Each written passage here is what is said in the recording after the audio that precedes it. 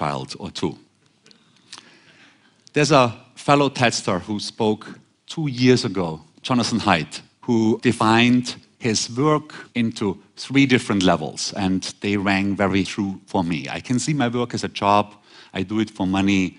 I likely already look forward to the weekend on Thursdays, and I probably will need a hobby as a leveling mechanism.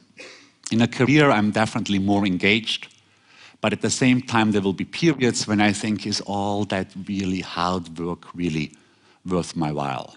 While in the third one, in the calling, very much likely I would do it also if I wouldn't be financially compensated for it.